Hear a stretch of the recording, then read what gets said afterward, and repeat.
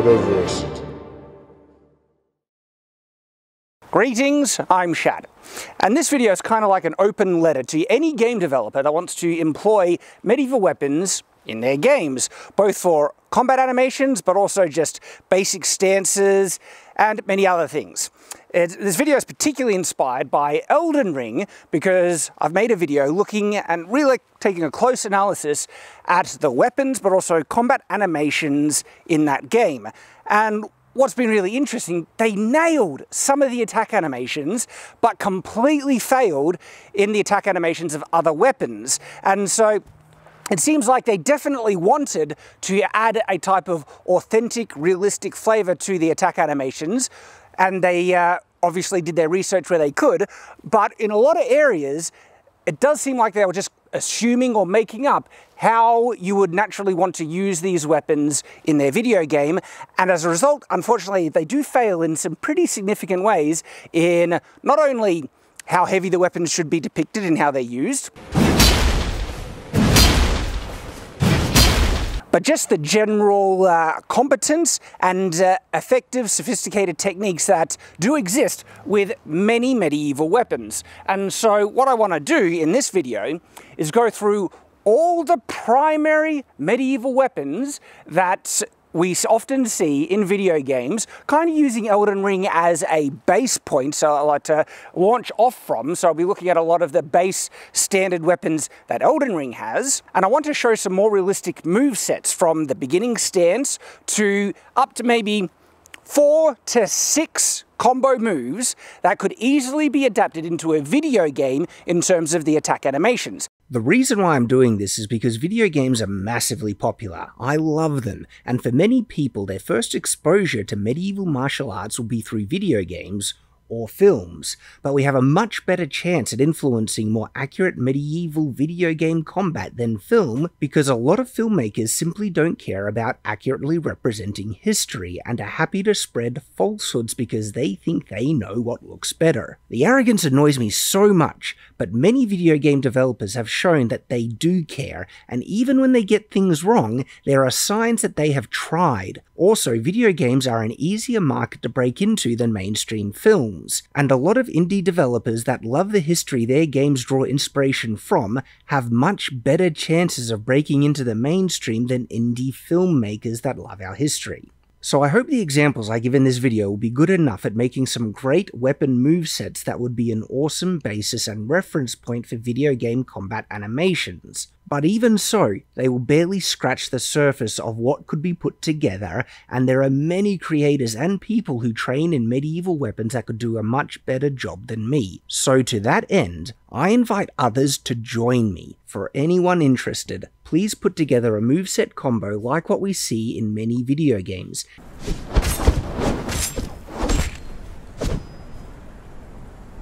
Anything from 4 to 8 movements, but the combos we make will be founded on practical and realistic historical martial arts, and will look much better as a result. I'd love to see a combo for each primary weapon type. These are dagger, short sword, arming sword, longsword, greatsword, battle axe, great axe, mace, warhammer, polehammer, halberd, poleaxe, spear, shield combo, dual-wielding bows, and crossbows. If that list is too long, and admittedly it's a long list, feel free to just do the weapons you specialize in. Then put all the combos you make into a video and upload it with the hashtag in the description or the title of the video, Medieval Combat Reference. All one word. Hashtag Medieval Combat Reference. If you're wondering what such a video could look like, just keep watching this video to see my examples. I'd like to personally invite the pre-established medieval weapons YouTube channels in the community of the sword to join me in this project. Specifically, Scholar Gladiatoria, Scarlegrim, Metatron, Lindy Beige, Living Anachronism, Modern History TV, Todd's Workshop, The Swordsman Federico Malaguti, Roland Rosecca, Life, Death and Fencing, Pursuing the Knightly Arts, London Longsword Academy, Knight Squire, Thane Thran, Snap Jelly, Nate V of Sword Savvy. And I know there are more, and I'm sorry if I've missed one. I invite everyone who watches this video to subscribe to these channels and keep an eye out for the #medieval combat reference videos they make. Of course, that's if they'd like to join me in this project. I've tried to highlight those channels that are more focused on the usage of medieval weapons, and sorry if I missed one, but even if you're not a pre-established channel and would still like to join in, I would love to see your ideas, the best move sets you can come up with as a basis for video game combat animations with the hashtag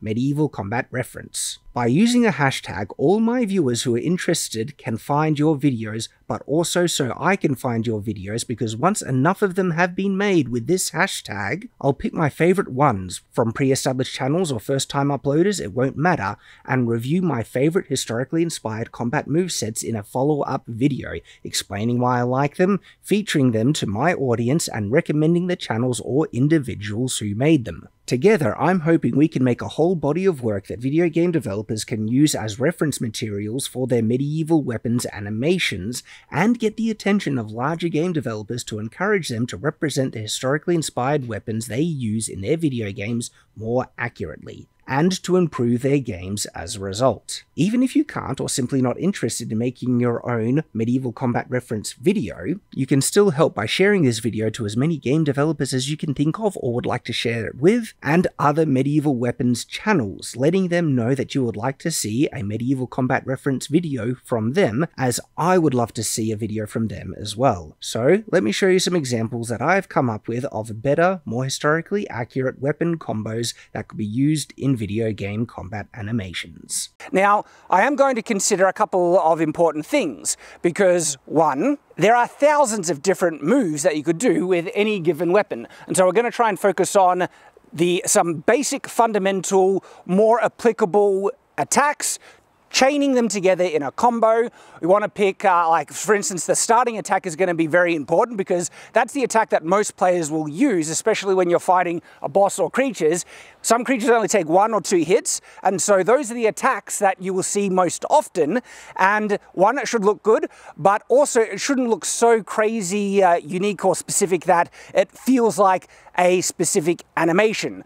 I'm not sure if you've experienced, but I've experienced it when there is a kind of a more unique main attack that every time you use it again and again and again, it starts to feel like that you're just watching a robot and not a warrior that's just doing a basic straightforward attack to begin with. So that's an important thing to consider. Stance we'll consider as well as movement, because these attacks should work well for the character, the avatar, standing still, but also moving forward in the attacks. And so we're going to consider all those. I'm going to be going slowly to try and show the movement and motion as clear as possible. A lot of the examples I'm going to be giving can show slight telegraphing, because in gameplay design, telegraphing is important, especially in PvP, to give your opponents a chance to block, defend, and things like that, which is very contrary to real combat, where you actually, unless you're doing a feint or something like that, or you see an opening and you can put more weight into it, outside of those examples, telegraphing can be really bad, because your opponent will see it and easily block. And so in a lot of attacks, you want to reduce telegraphing as much as possible. But there's a middle point where, even from like a basic stance, I stepped on a leaf. But anyway, even from a basic stance like this, a simple, easy attack that doesn't do much telegraphing is a straight thrust right from here. But for a gameplay design, you could add small little things to help players kind of see, oh, this is about to happen. For instance, a slow forward step like this, or a slow lean in a thrust. This is a small little telegraph you could put into the animation to balance the gameplay. And you just go something like that, okay? So you could absolutely do more realistic movesets in video game combat animations and balance them mechanically, so no one moveset is overpowered versus another, or weapons, because balance is a very important thing in gameplay design. We'll start with the small weapons and work our way up. And to begin with, of course, it will be daggers. One of the preferences in game design would be to pick animations in which they can do double duty, heavy lifting. And that, what I mean here, is an animation that can be used for a forward step or a stationary movement that could be combined with a shield or without, that you don't need a whole new animation for a shield. I kind of would prefer a whole different animation set if you incorporate something as important as a shield, because that's one of the flaws that we see in a lot of game design. As soon as they given a shield, they use the same animation, and people often swing the shield completely out of position when they perform an attack. But with daggers, you would assume picking the basic primary beginning attack would be easy, but errors have been done. For instance, in Elden Ring, the main attack they have with dagger is slashes. And the primary way you'd want to use a dagger is, of course, a thrust. Now, something like this is a very basic animation, and you could do it with a different step as well, but you could mix it up to show a little bit more form, like maybe a thrust like this, where you're leading into it, you're raising your arm, you're putting in kind of a defense. If there's a crossguard, you're ready to parry, and that one can be done stationary, it can be done stepping, and it can be duplicated with a shield, just like so, and the shield held in position. Same if you use a different type of shield, like a buckler, you can still do the same animation, stepping, and depending on the level of detail, the devs could really just spam this attack even when they want to step. So you go attack, attack, attack. It shows form, it's good enough, but then you would want perhaps some combo moves to help mix it up. So that first attack is going to be the main one that most players will use most often, especially against weaker foes, and because it's the leading attack. But you do want to consider a chain combo, and there are many different options, but you want something that is generic enough so it doesn't really look like it's a robot doing it, but could also be reused to say if you use a shield. And so we've got the leading attack, and you could follow it up with a second attack like this, and then you could come up, and like just even this, a 2-attack combo works really well, both stationary and when you're moving. But what if you wanted to have a strong finisher on the 4th move, where you go attack, attack, attack, and in this last one, because usually, and we see this in Elden Ring, the final attack in the combo is a heavier attack, rewarding the player for being able to hit the opponent that many times. And from this position, you would wind up just a big attack like that or something. And so altogether, this 4-move combo would simply be their stance should be something as simple as this. They could raise it, lower it, but if they're wanting a really active stance, something like this, okay, would work really, really well. And so from the beginning stance, that 4-move combo is attack, attack, attack, and then a big attack. Now, I did say we were going to start with small weapons and work our way up, but I want to point out something really interesting in terms of you making certain animations do double duty. And it's that entire animation sequence can be applied just as easily to a rapier. You could hold it in the same guard position, raise or lower, and it's the same leading attack, and then reverse attack, attack, and then big attack. A 4-move combo that's vastly more realistic can actually be applied to both dagger and rapier. It has a basic leading attack that can be used stationary and moving, and can be employed with multiple different types of shields at the same time. A lot of the same principles we talked about applies to dual wielding as well. The offhand dagger, in terms of historically grounded combat, would act more like a parrying hand, and so if you put it in the same position as the shield, that can work fine, but there are other stances you could do, because now you have a parrying thing. You could reverse the stance. This is the protecting leading one, and you could still use the same beginning animation where we go down for a stab, but instead of the regular one that we went to, we can just follow up with a low stab, and then the regular one like we did before, and then we can keep going. And so we go stab, stab, stab, stab, stab, as a joint combo, and then again you could end with the big stab or a big double stab like that. Perfectly fine. It would be more historically inspired, and again the animations we just went through could be applied if we had a rapier in this hand and a dagger in this hand, or if we had 2 rapiers. Now, we are talking about if the game developers want to be particularly conservative with their animations, but if they've got the budget and want to go the extra mile, I would like to see a new unique animation set for every different kind of thing. When you have a dagger and shield, or buckler, or rapier and dagger, 2 daggers, where you don't necessarily need to always use the same moveset that we've developed with the dagger, but with 2 daggers, instead of the leading attack as we did before, you could have a completely unique moveset where you could just go stab, stab as the beginning attack, because 2 weapons, you should be able to get 2 hits for 1 attack, you know, press, and it's just there, just stab, stab.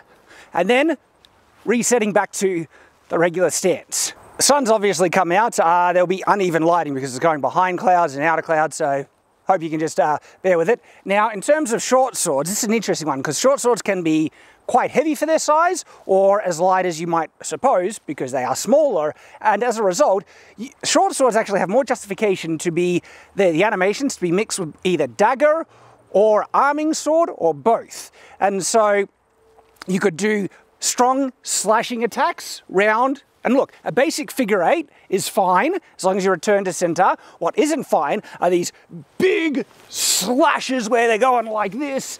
And we see in a lot of games, Elden Ring, I'm looking at you. By the way, I think I already mentioned, but I do want to re-emphasize, it really does seem like the devs who made Elden Ring from software are actually really trying to do accurate animations, because they did some bangers, really good ones, but they just lacked the reference or informational material to make a lot of the other medieval weapons just as accurate, because the two-handed katana animation's beautiful, but a lot of the medieval ones, complete miss. Again, I think it's about reference and information why I'm making this video, and I hope with this video it'll either inspire or be a springboard to do further study to realize there are some awesome, sophisticated animations that you could give to medieval weapons to make them look more realistic, but also make the avatar look like they're competent, trained, they know what they're doing. Because to a trained eye, that animation where it's like, we see it a lot with arming swords, is like this big wide slash, then step slash, then step slash, looks so untrained, wild. One of my knights here made a great point that this type of thing could work really good if you actually had a skill mechanic and your character with low skill did these really wild, untrained swings, but as their skill rose, then they actually have more sophisticated, controlled, precise attacks that actually looks like they know an authentic martial arts that's associated with it. But few games actually even do that, and so if they're just going to have a base animation line, it should be something that shows that the character knows what they're doing and they're not just flailing about wildly. And so because short sword can logically be, you know, mix and match between dagger and arming sword, I'm going to go straight to arming sword and show some good movesets with that. Now, you could use some of the animations from the dagger. A starting stance like this is perfectly viable for an arming sword, and if you think the arming sword is too heavy but it was okay for a rapier, rapiers weigh as much as arming swords. They're not a lighter weapon. And yes, there are stances where you hold them out like this, okay? It's a workout on the arm. But if you wanted a different one, basic over-the-top stance like this works perfectly fine. It could work with nothing in their offhand or with a shield. It works with moving. And then the basic attack, very simple, just slash, back in position, slash, back in position. Already can you see that there's more structure and form to it than a lot of the ones where it's on the side like this and it's slash, slash like that, compared to something here, and they have their hand ready and it's just slash. And if you need the telegraphing, remember, you just do a big or small slight wind up and it can work in step, step, step, just like that. It's at the ready, slash, slash, slash. But we want combos, don't we? Now, the attack that we were just doing would work perfectly fine with a shield or not. But actually, before we do go into the combos, I do want to show some other, perhaps, you know, beginning attacks, because you don't need to just do this basic one. You could do a large upward strike, but that is more unique. That would lead into a follow through, which is, of course, this. That could be a thrust, down hit, okay? And so there are so many options, but even with those ones that I was showing briefly and casually, I hope you can see that there's so much more sophistication and technique behind the brutish attacks, right? Because there are so many options from this position. You can go with a sideways attack and then follow up with a back edge attack just like that. And so if you're here, sideways, back edge, and then from here, slash, downwards cut, again slash, big cut. Well, it frustrates me. They show certain weapons to be very elegant in Elden Ring, but a lot of the medieval ones not to be. And so the scimitar, which is really a shamshir, and the katana have much more sophistication in their movesets than long sword, arming sword, short sword, great sword. You cut with the katana and Elden Ring, it's a precision. It's a precision, and then they have another cut, and I'll be sure they were great. It shows that they can do it, but the medieval ones, it's kind of perpetuating that myth that these are heavier, crude weapons. In fact, they actually weigh less than most katanas. Of that size, yeah, the katana is actually a specifically heavy weapon for its size. This arming sword is as long as many standard katanas. Not the uchi katana in Elden Ring. That's like an O katana. All right, but a basic, but also, you know, sophisticated 4-move combo for an arming sword, standing in this position, that could work with a shield or not. You start with the same cut, where it's cut, but then you could go reverse cut, then we're gonna move to a slash, end with a finish, a big cut. So it's cut, cut, stab, slash. And this slash, you don't need to overswing too much. If you want to convey power, this is one where I'd be like, it's possible, plausible, where you want to end with a big cut, but you don't need to. You could end with just a big step forward cut, end in position, I'll show it straight on, slash, slash, stab, cut, big cut, and you can end it there without overswinging. Now, if we're going to be using similar animations between an arming sword and short sword, it does raise the question, what's the point of a short sword? And honestly, like nearly every single video game I've played that has short swords, no one uses them. They're like a completely useless category. Maybe that's why Elden Ring combined short swords into the straight sword category, but there are unique points for short swords that should give them an advantage. One, they could cut really, really well, and in a lot of cases, better than arming swords. This Gladius cuts better than this arming sword. It can thrust just as well, but its reach isn't as good. And so, for a gameplay mechanic, you could have a balance like that. Short swords could do better cutting damage, maybe less thrusting damage, or the same, but their hitbox is less because of range. Does that make them useless? Well, you could give them an advantage in closed confines, like caves or dungeon. I'll take this moment now to mention that I've been focusing on a lot of animations that could be combined with the shield in such a way that you wouldn't actually need to change the animation. And so if we have a look at that combo we just developed, you could hold out a shield for most of it and still be able to defend yourself. So from this position, we can do the attack, we can go to here, attack, and then the finisher, all while holding the shield in front and maintaining a defense. One of the biggest pet peeves I have with shields, and because Elden Ring is our point of reference here, Elden Ring fails at this in a big way, but then not when you're using, say, a spear or a rapier, because they allow you to thrust while you hold the shield out. Thank goodness, at least there's that. But whenever you use a shield, you want to use it for defense. And in nearly every other animation, they swing the shield out of position when they do their attacks like this. It's like they're not even holding it. It's utterly nonsensical for how you would fight with a shield. So just pay attention with any weapon that I'm using one hand. I'd like to try and make it so you could employ a shield with defense even with those same animations. And so it's attack, attack, thrust, slash. This isn't perfect because on the counter thrust, the shield isn't defending. So you might want to replace that animation with something else when you're using a shield, because the shield, like when you hold up the block, you shouldn't even really have to press block to hold the shield up in defense. It should be almost a passive bonus to defense in terms of gameplay mechanics. Now, you might have noticed I've changed my outfit. It's getting too hot out here for the Brigandine and Gambison, so this is my summer outfit.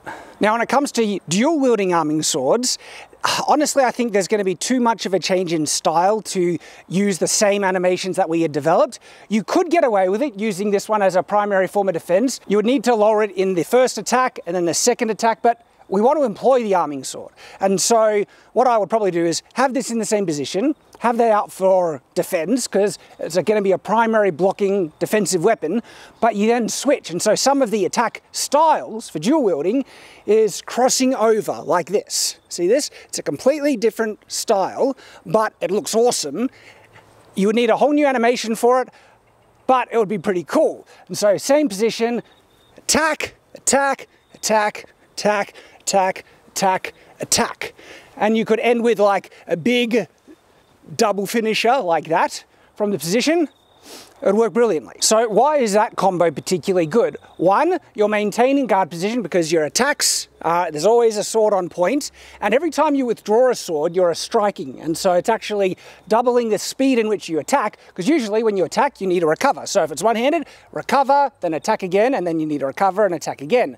With this combo, you're attacking with the offhand weapon during the recovery. So it's attack, and then while this is recovering, you're attacking, same position. And so it's a much faster system, okay? Then you could definitely combine it with certain really fancy, almost over the top, double attacks, double slashes and things like you want to, or if you want to, you know, stab, and this can be combined with maybe the dagger animations that would already be on file. This isn't the only style you could do. You could do a style where you really are employing the offhand weapon as like a shield, and so most of the attacks are kind of the same, but you could get a passive defense bonus because this is blocking, and there could be parrying animations like this.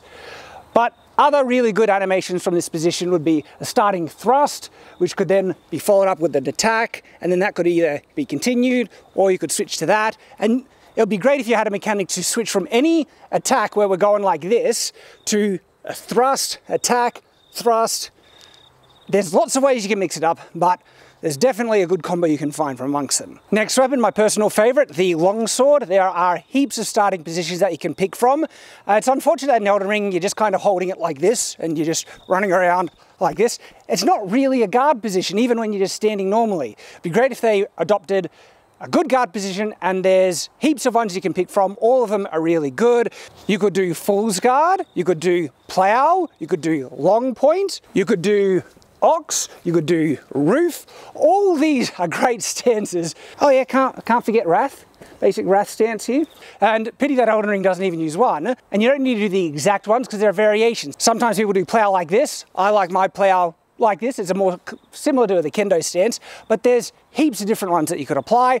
And from each different starting position are different attacks that you could start with. You could do a reverse cut, down. There are so many. But let's just pick a very neutral middle position stance, basic, you know, type of plow. And from this, thrust, a slash, or a more elaborate cut, just like this. And I think something like that would work really well, or a stepping cut like this. But if that's our leading cut, where you're walking around and the first cut is just a sideways slash like this, there are so many combo options you could do from here. Follow up with another attack that goes into a downwards attack, slash, and maybe end there. And so to show it all together, it's a slash, slash, hit, slash. Perfect, and will look so much better than what we have in, say, Elden Ring, where it's like, hit, hit, and the sword thuds the ground like it weighs a ton. Actually, with longsword, I would want to push it a bit further to show some more sophisticated traditional historical techniques that would work really well. You can use this beginning attack from multiple starting positions, from here, from Wrath, from Ox, many positions, but what it is, it's a basic sideways attack, holding your hands up like this, ending right there. Just like with the katana animations Elden Ring has, where there's like an attack where they end in a guard position, that's what we would want to see with longsword, but from a medieval European source. And so from here, basic attack, hit, and then they can return to normal if they don't follow up. Again, hit, return to normal, and then the follow-up to combo is the hit, but then reverse edge cut. So from here, cut, cut. Standing again, cut, cut. And the brilliant 4-move combo that you'd want is to end on a heavy finisher. And so what we have is, starting here, cut, reverse cut, slash, sorry, stab, then heavy cut. Cut, cut, stab, heavy slash.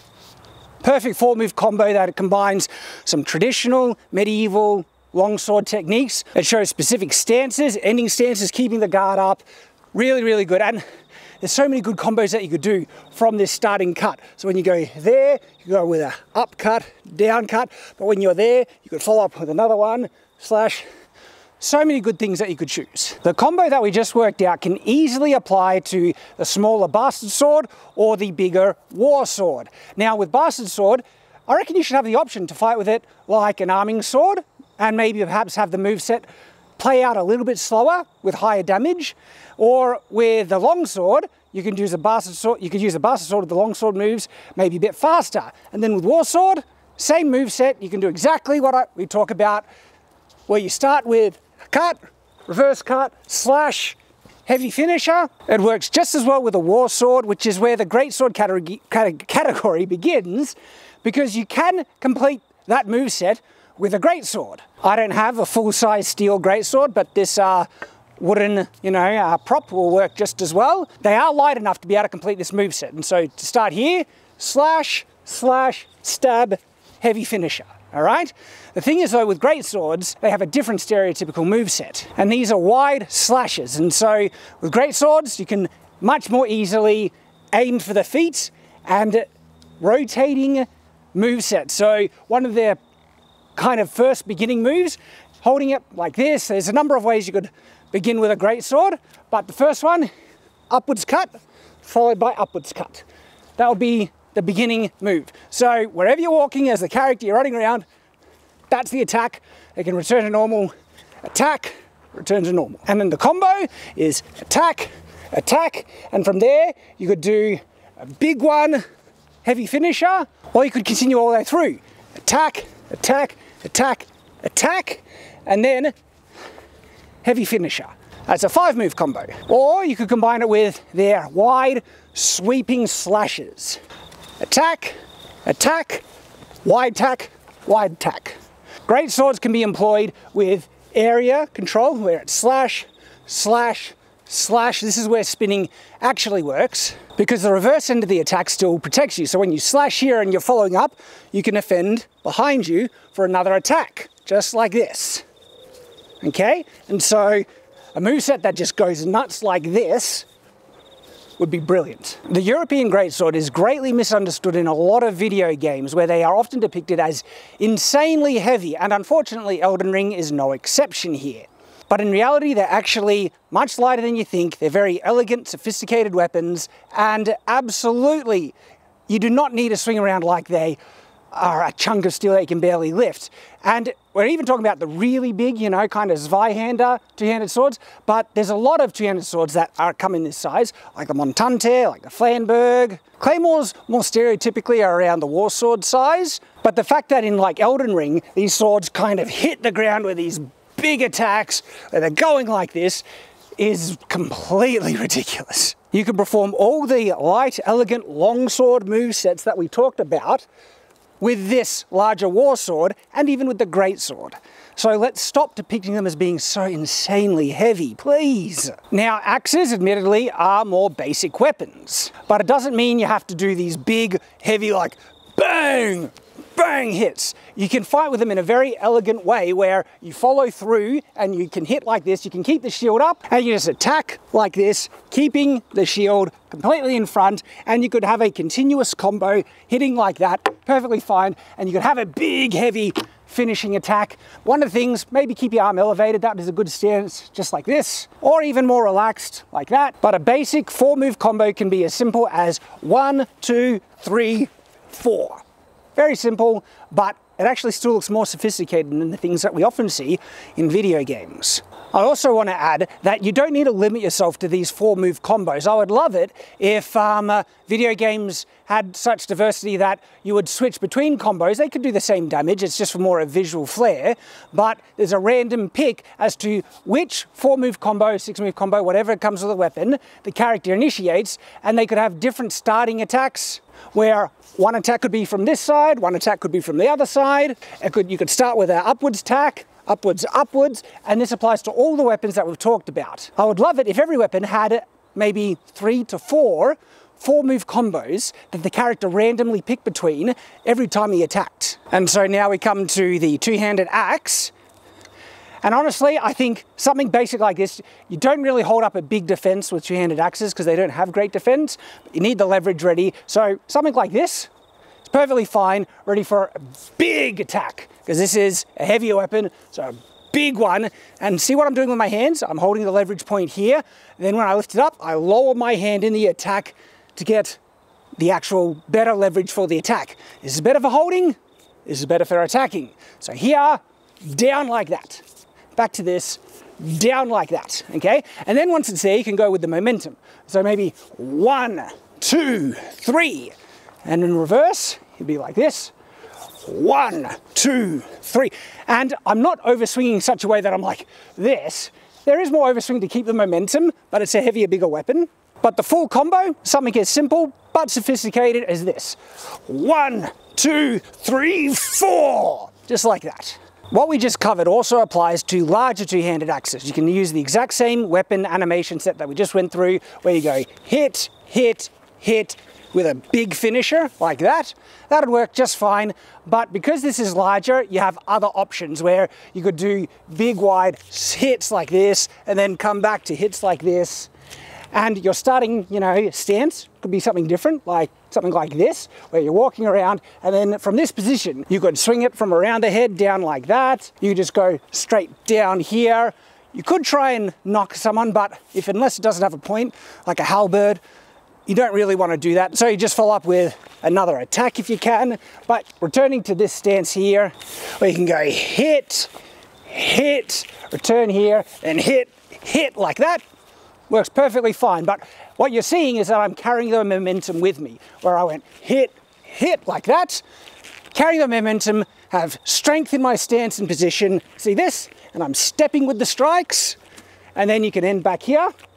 That's what you'd want to do. When it comes to pole arms, a lot of the animations could be interchanged between poleaxe, sword staff, and even perhaps the Bector Corbin. And so I'll demonstrate just with this halberd here.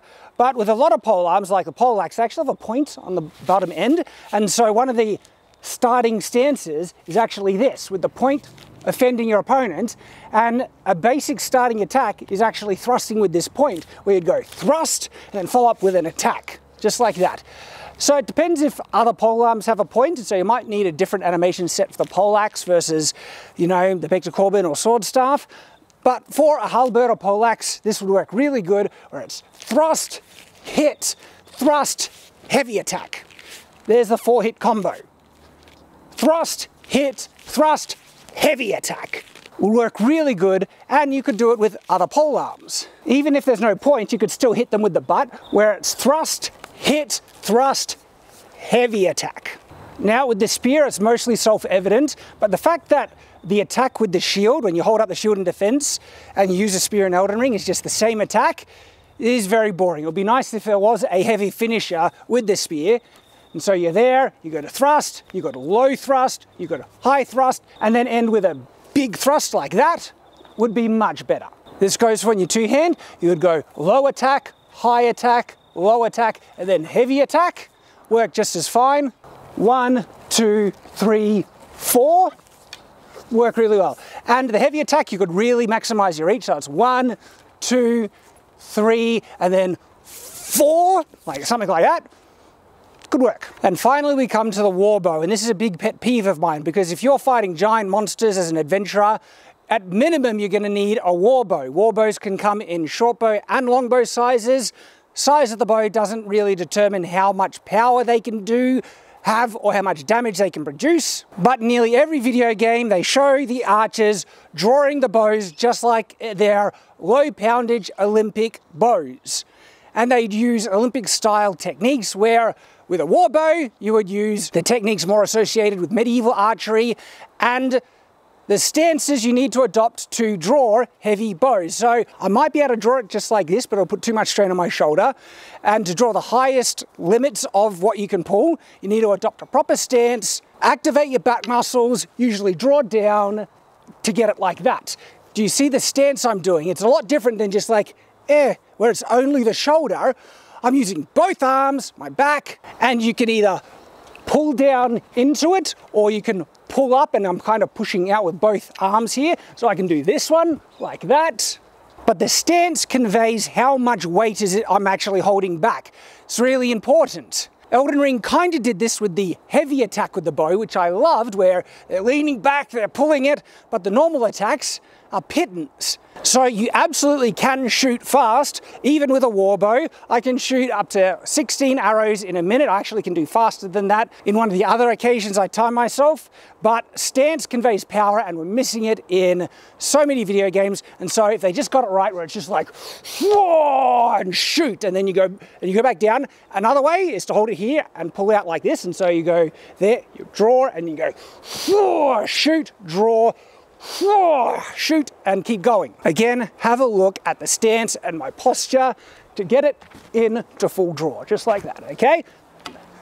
So that's really it. Those are the main medieval weapons that I wanted to demonstrate. Appropriate movesets, stances, like beginning stances, opening attacks, and full combos that you could utilize in video games to reflect medieval weapons far more realistically, it would increase the immersion of the game because it actually would demonstrate the avatar, the characters, with competence, with skill, that they're not doing these wide, brutish swings, that they know how to use these weapons as they logically should. Thank you to everyone for watching, and if you're interested, please make your own weapon movesets and upload them to YouTube with the hashtag in the title or description, hashtag medieval combat reference, and share this video to any creators you would love to see a hashtag medieval combat reference video from, and to game developers that you would love to see implement or learn from the examples we give in these videos. And so until then, and until next time, farewell.